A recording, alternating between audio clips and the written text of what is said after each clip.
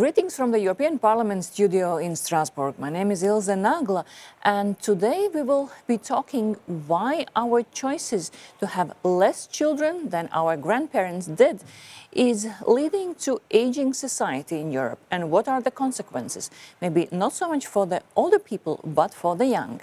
And today I'm joined by German MEP, Mr. Deniss Ratke. Hello. Very good, nice to have you here. And you are from the political group of European People's Party here.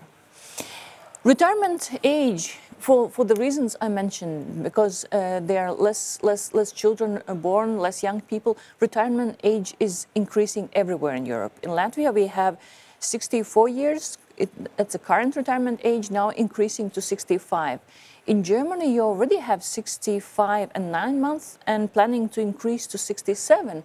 Some even have suggested that you should increase to 69. Is the situation really so bad in Germany? Well, the situation is challenging, to be honest. So we have our pension system, and we have to give taxpayers money in it.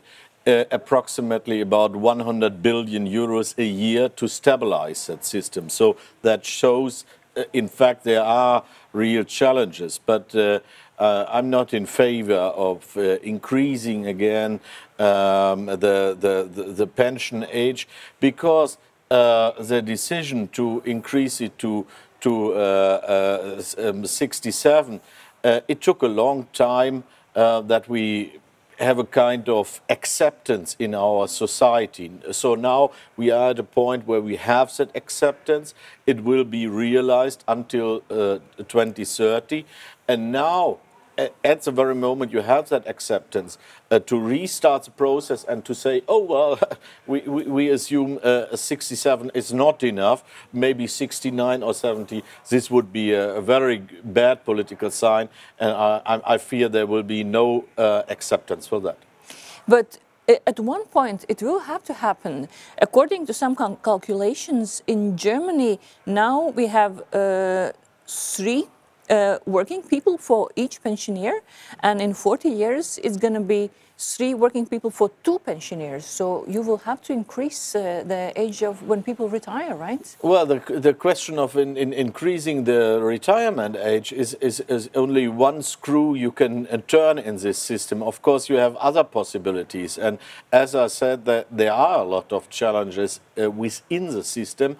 But in my eyes, it would be the wrong way to just increase the age. In my eyes, we have to stabilize the systems with some new elements. So, as a Christian Democratic Party, we came up with the idea to install a kind of generation pension system. So, if a new child is born, that's with public money, we are spending public money for buying some shares, for a kind of share investment to give the possibility that if you are getting older, you have something in addition. I think these are ideas where we should talk about to stabilize the system. So to put more money in it, right? Rather than increase the pension retirement age even more, right? Well, it's not only a question of putting more money. It's not only about we are taking taxpayers' money and put it right into the system. It is a kind of investing public money into the system. So to have some shares in addition, or to come up with new ideas how to make it more attractive for companies to pay a pension for their workers. These are very important debates. So it's not only about taxpayers' money. In all Europe, the pension systems are built in the way that it's called pay-as-you-go, when the pensions for the current pensioners are paid from the premiums of future pensioners. But if the population decreases, and it is decreasing all over Europe, so what is a solution to that? Immigration? How, for instance, how people would feel about that? Well, the system, as you described it, the question of working people is, of course, a key issue, but it's not the only issue, because it is also a question of productivity. So if productivity is growing, of course, it is possible to balance the system. But of course, you're right. The question of migration is becoming more and more important. Not only with view on the question who is paying for our pensions, it is also a big target. Because in our economies, not only in Germany, all over Europe, we are seeking for experts for doing the job. I assume we will also talk about care if we talk about elderly society. And so the question is, who will do all the work? So, of course, the question of migration and who shall come to us, this is one of the main issues within the next years. Let me take another angle to the aging society here in Europe. Not a lot, but some young people choose to be childless, voluntarily childless, not to have children, and they argue that their choice will help to save the planet. There will be less CO2 emissions.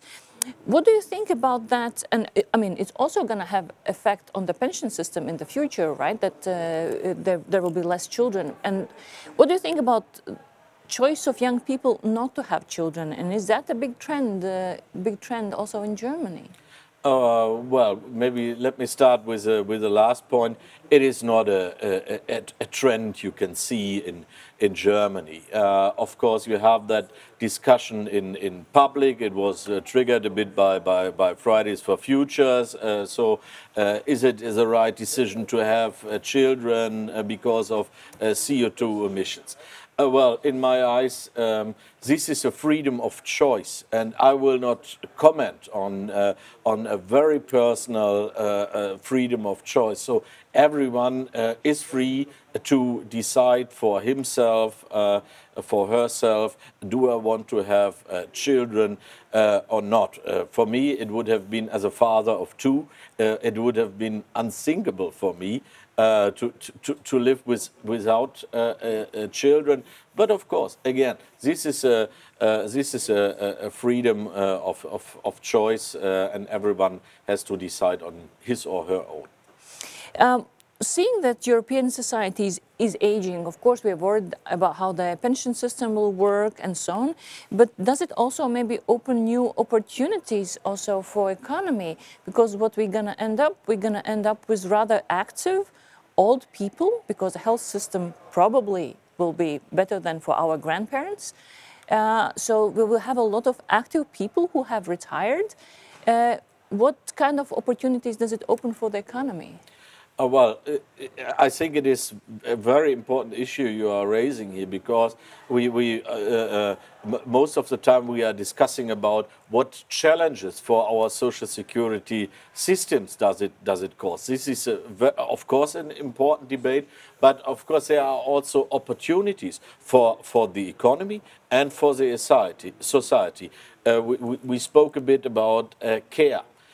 So there are job potential of 8 million jobs within the European Union in the care sector, because if we have an elderly society, of course there is potential or the need for more care, and so there's the need of more jobs. And scientists are talking about the potential of 8 million jobs. So this is an opportunity for the economy, and for the society, of course.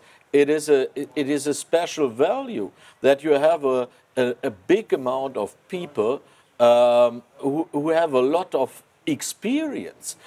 So in several sectors, in not only a business experience, but they have also a lot of life experience. So this is a value. And when you think of your own use, and I think of mine, what I loved very much was to spend time with my grandparents. In my remembrance, these are the most beautiful remembrances of my childhood and my youth, and I think this is a very great value for our society. Thank you so much. And so we talked about aging society in Europe, which is not only about challenges, but also might bring some new opportunities. Thank you and bye.